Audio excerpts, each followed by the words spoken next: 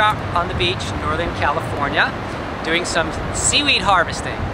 And this is a beautiful specimen of bullwhip kelp. A very edible and delicious kelp, especially really good for those people who have hypothyroid conditions.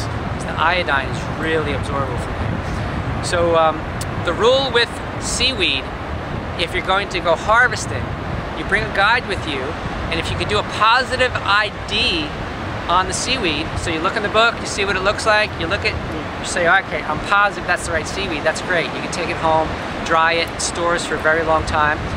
But if you cannot do a positive ID, you don't have a book, you don't know if it's edible or not, here's basically the way it works. If the seaweed is growing, so it's attached to a rock or it's attached to the sea floor, and you can harvest it without being in a mask scuba diving, then in almost every case it's edible. But if it's just washed up on the beach, the problem is some of the seaweeds that grow in deep waters can have toxins in them that can make you very sick. So once again, the rule is, if it washes up, you positive ID it, great, eat it.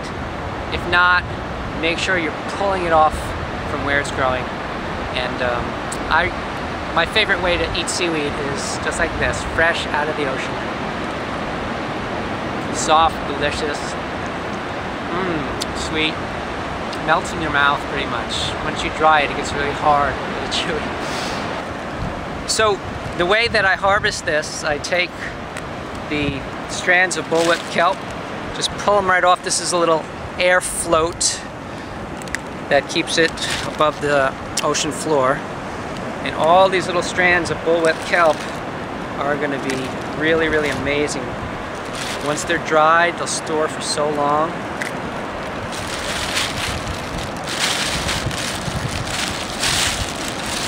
And then you can use this part as poi. Let's see.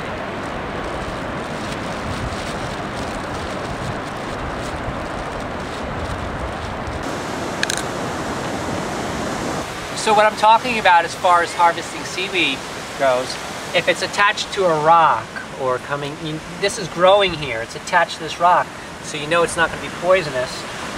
Some wonderful little starfish down there. And then if you come over and look on this side, we have some more seaweed attached to a rock. And so this would actually be an edible because it's attached to the rock, and something that has just floated up, you don't know if that's edible or not. So here we have some what looks like lavalier, and this is what they make nori from, those nori sheets that we love so much. Started out looking like this. This one's attached somewhere down there.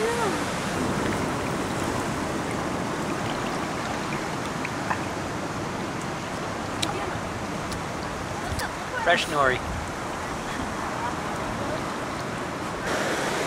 It does look very purple. What do you think it is? I can't make a positive ID, but it might be dulse. But if you can't make a positive ID, don't eat it, because you never know. It washed up. I didn't actually pull it off a rock. But if I had pulled this one off a rock, I'd be biting into it right now. So this is really my lucky day, because what I just found washed up on a beach is a sea palm. These are those delicious sea palm fronds. So what I'm going to do is harvest just the tips of these sea palm fronds. And they're really an exotic seaweed. I'm going to eat a little bit right now while it's still fresh. Yummy, nutritious. And look, there's another one that's washed up right there. Still fresh. This one's a little fresher. Okay, we have our bullwhip kelp that we just harvested, and it's still nice and wet. And I washed it in the salt water before bringing it back to the vehicle. It's much better to wash the seaweed in the salt water in a pristine or clean ocean area rather than washing it in fresh water, because leaving the salt on it helps preserve the seaweed. So what I want to do is I want to dry it and preserve it. So I'll take my kelp and lay it out on trays like this. And these are starting to dry already. I just laid them here about an hour ago. And then, believe it or not, I take my seaweed and I put it up in the dashboard so the sun can bake on it, and it acts like a dehydrator. And in just a couple of days I'll have some really nice dried out kelp that I can store in a sealed bag or container for years, and it'll keep. And if I want to rehydrate it and make a seaweed salad out of it, I can do that, or I can break it up into little pieces and sprinkle it on top of the salad the way it is. Whatever you do, it's a great source of minerals, it's a great food, it's easy to store, which is a key. Sun is on the rise,